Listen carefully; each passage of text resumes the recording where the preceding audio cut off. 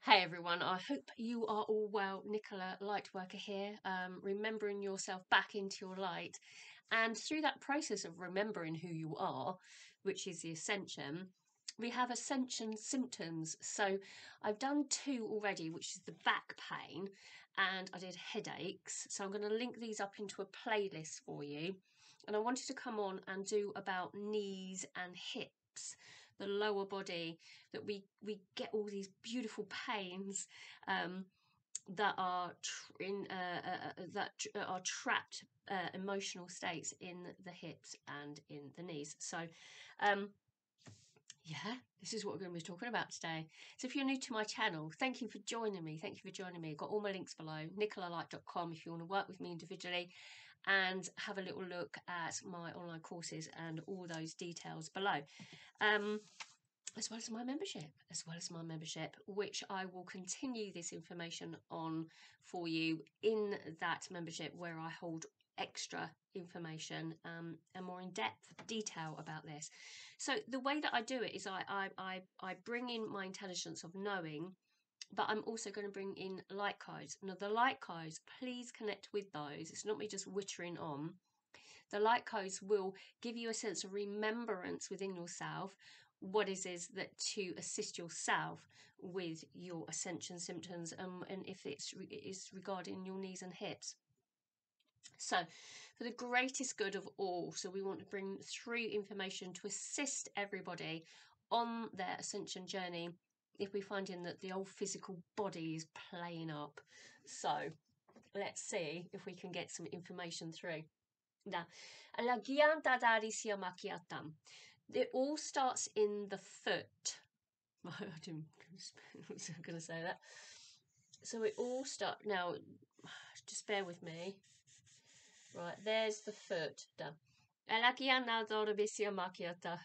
a fine foot at that. Thank you. Da, yeah, I'm very artistic indeed. So we have the toes, and the heels, okay? And the underfoot. So we have the ball of the foot underneath here, and the edge of the foot as well. We have this part here, okay, right? Okay.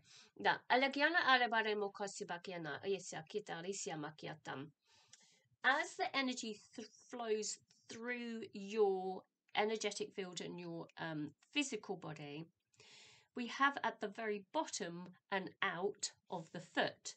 So they're talking about this as being an outage. This is an out. The foot is where the energy flows through the body, comes in at the top of the head where we might get a headache. So go check that video out if you want to have a look at that in more detail.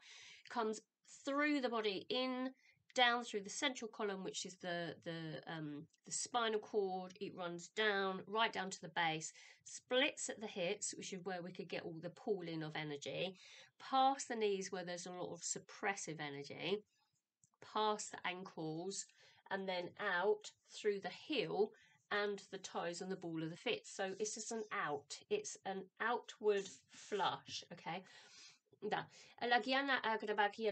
So this is like where we are connected to the earth. That is where we tread upon the earth. Simple. Okay, da. Elagiana ababa bisuktunu lua kaisutua kaisama awasumakiata ala wasubakite esya wasubakide moeso cute or bakale edore bisan mikiat and arbakamoasha. So we have the subconscious and then we have the conscious level of understanding within these areas here. So at the back is the subconscious mind, the front is the conscious mind. And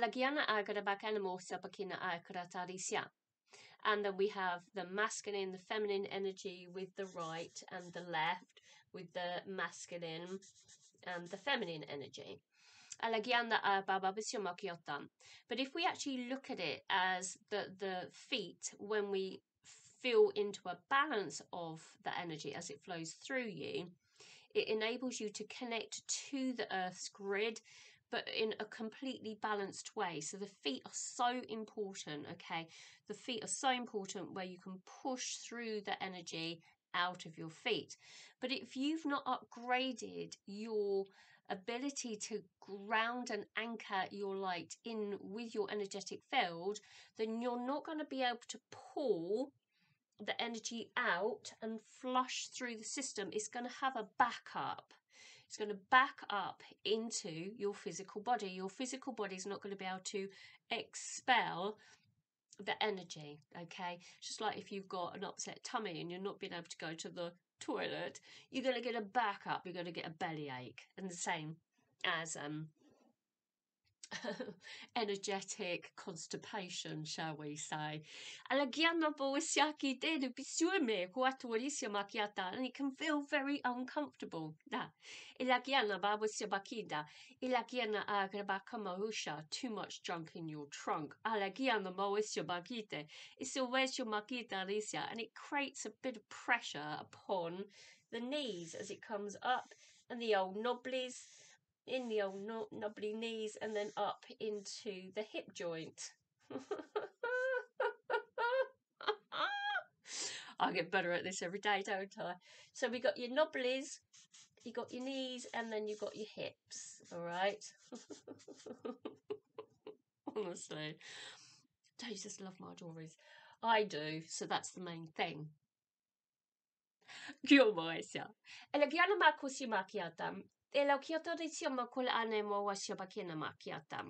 So if we got the energy moving through the meridian lines, and then we got chakras that sort of sets here, in the body, outside of the body, in the body, outside of the body, chakra systems, lines that go down galore. Now, I don't know the absolutes, but you know, we've got all of this going on here.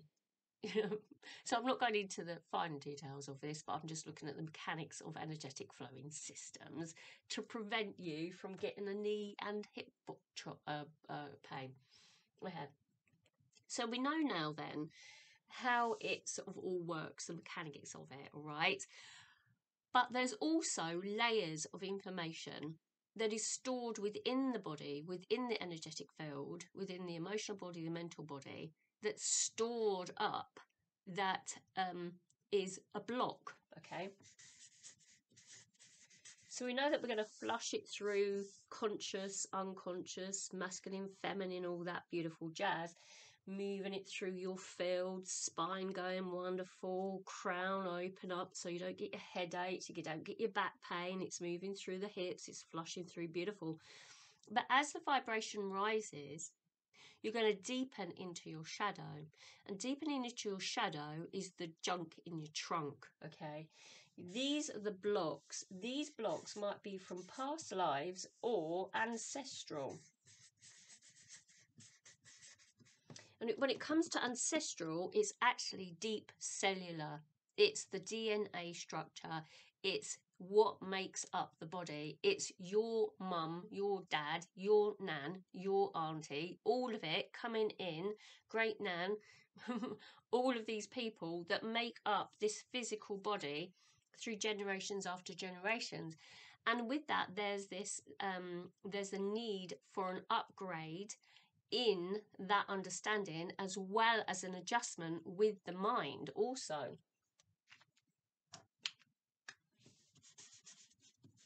Because when we say, oh, my nan had a hip replacement, oh, my auntie had a knee replacement, what do?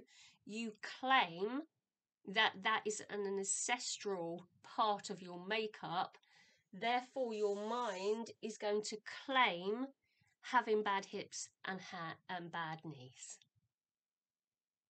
Yeah? So we take on from our mind, as well as an energetic block that claims into physicality that we're going to have it too, because they did. Yeah? So, like, my mum had a hip replacement. Yes, she did. She had 2 of them. My auntie had 2 knees done. My dad had a really bad back. I could have said, oh yeah, I'm going to cut. Yeah, so I've got relatives that will continue. My sister, bad knees. She's claiming it. I've always said in my mind, and I've always had this greater knowing within myself, is that no, no, no.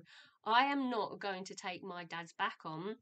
He had a really bad back, and I would have this sort of like feeling of a bad back coming on. So I went and I used to hang upside down on hammocks, and I would do stretching, and I would feel the energy of the pain in my back and say, no, no, no, no, no, no, no.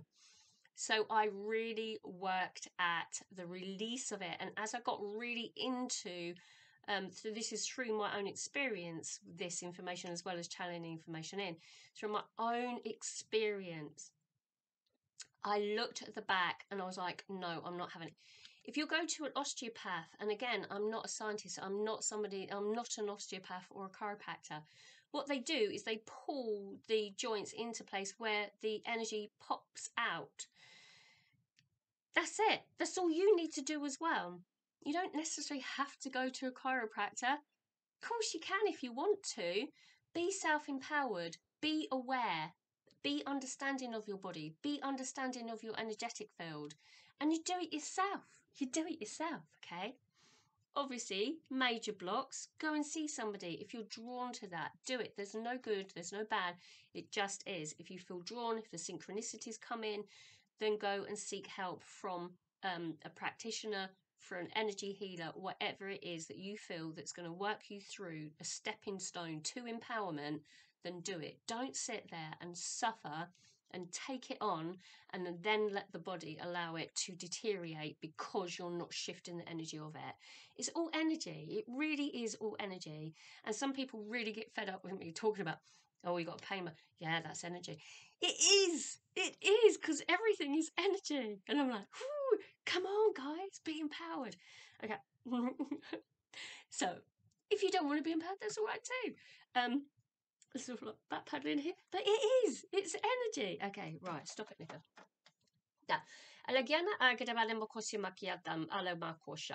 So we can reprogram the mind, right? This is the thing. We program the mind. We find a way to move us out of claiming and identifying with a hip and a knee joint, whether it's ancestral or whatever it is.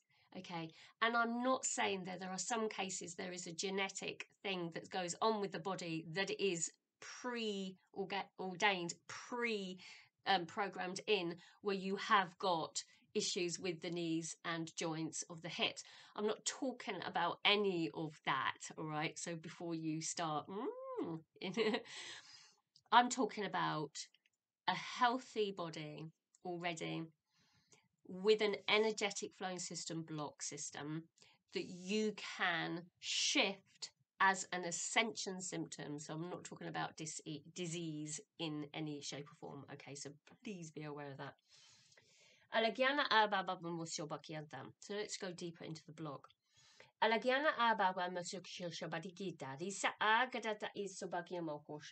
So the ancestral here is in the deep cellular structure of the body, which links in with the mind. The past lives also could be a storage, junk in your trunk, held within the energetic field that bleeds through from another moment in time. We are looking at this individual moment of time of now, and sometimes we get a bleed through. So there is a playlist that I put on, I can't remember what it's called, but I'll see if I can put a link up to it. It's a playlist that talks about the now moment. Have a little look at that, and I talk about the now moments being stacked up. So I'm not going to go into that in this video, but have a little check of that. Because when there are now moments next to now moments, there can be a bleed through from a past life that gets shown, because the higher self wants you to see what you have been in the past as you descended through the ranks, through your energetic field. As we're ascending through, we're building ourselves back up again into oneness. as we descend into the density, into the darkness, for all of those wonderful experiences of fear and despair, with that fall, with the fall, we have the rise, and we're moving through the rise, so we're moving through the ascension. We've got to see and trace back where we fell, to build back, to gather the fragments of the soul, the wholeness of the soul. So say if you had an out and you lost a piece of the fragment of your soul, which was I don't know, you had a horse riding accident, you fell, you broke your hip, you lay on the floor and you died in the freezing cold, or you might have been in a battle and somebody speared you through your back pelvis. I've experienced that energy as it's risen within me and feels physically like you've got a spear in your back. It's the weirdest thing. And from mind, you'll go like, what? But for those that understand, because you've experienced it, then you'll completely get it. So please put a comment below if you've actually experienced it yourself. A dagger through the heart, a slitting of the throat. These are sort of like deaths and outs where it's really quite horrific. And with that horrific experience, you leave a little particle of you in that now moment. But as you gather yourself up, because you're attracting all that you are into oneness, which is the ascension, then the physical body will show you all of these outages as you then gather back the bleed through of the now moment from a past life. Energetically, that's going to upset the physical body, because you're going to feel that issue that you've experienced, no matter where it is in the body. You're going to experience that. You're going to have maybe a dream state. It might bleed through in your dream state. It might come to you that the soul fragmentation wants to come back into oneness, which is the rise, which is the gathering back, the wholeness. Okay. Alagiana agrabakia mokosia ala kosia makiatan agrabakana mosia bakiana dada see sha. So we know then that there is this energy flowing through the system. We know, and we've spoken about that, and the other 2 videos in the series explains about that in more detail. We know that there's blocks that could come in from a past life, which is the bleed through of the now moment. It might be an ancestral within the deep cellular structure that is being shown here, and we can link that in with the mind to let go of that program, that belief system, that you're going to carry that forward and carry it forward for others. So we can actually sort of release that through all time and space. Okay. The only other thing that we want to sort of like look at really with this is the breath. And then the tracing of the energy flow.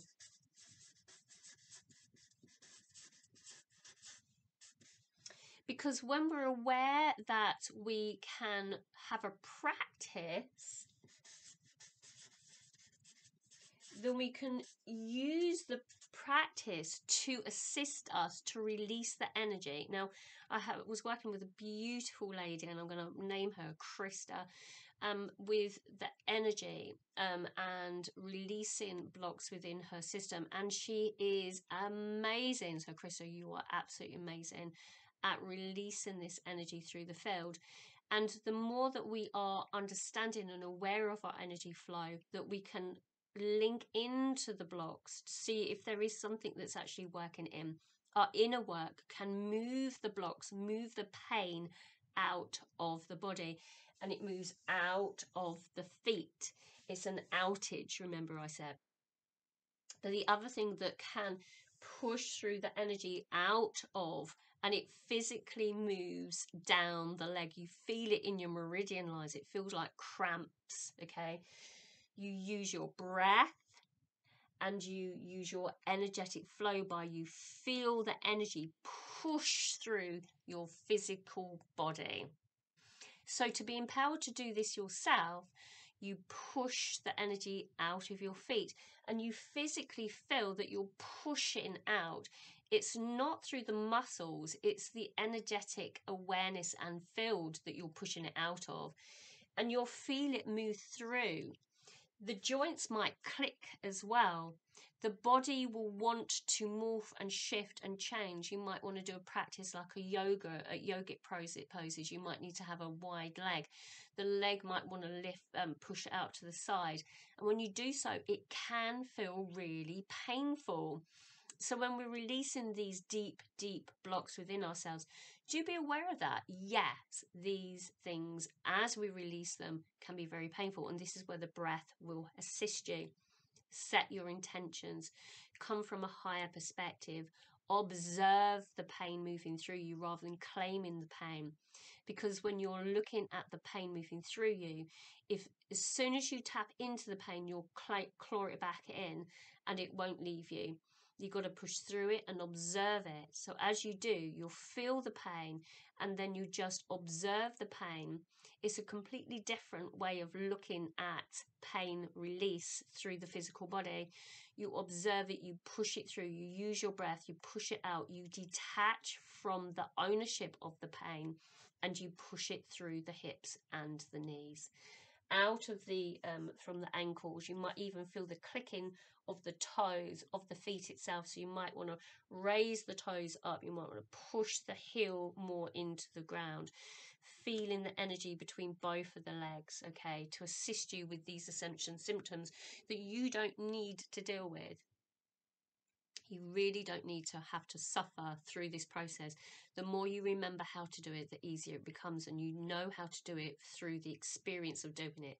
So just don't take my word for it. Just go like, oh, Nicola says this is not, it's not going to. You try it. Try this out. Try feeling into more about your energy and allow you to really be on tip-top form.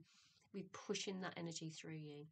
The more that you can allow these great big beautiful blocks release from your field, and sometimes they feel like boulders, and sometimes they feel quite gritty and they're easier to manage, but the big boulder type blocks, you really need to anchor in there and get those blocks through and flush them out the system. Sometimes the energy might go upwards, which is another subject, and I'm going to talk about that with regards to moving this video on into my membership and my Patreon video. So for extra information, I'm going to continue this video on. But for now, for my YouTube, I'm going to leave it there. And I will go into the upper body on my next video. So we'll just have this lovely little package for you to assist you, helping you through the Ascension process and how it physically makes you feel. So as I said before in the beginning, check out all my details. Leave me some notes below in your comments and sort of see if these videos are assisting you. And if you've got any questions at all, please let me know. And I'll see if I can do videos for you and get some information. But through my own experience, I know this really works. It really does work. But you've got to have patience and feel into it rather than just taking my word for it. You've got to experience it yourself. So I'm going to leave it there. As I said, like, subscribe, do all of that beautiful stuff, and I'll see my members and Patreon in the next video. See you all soon. Take care. Bye.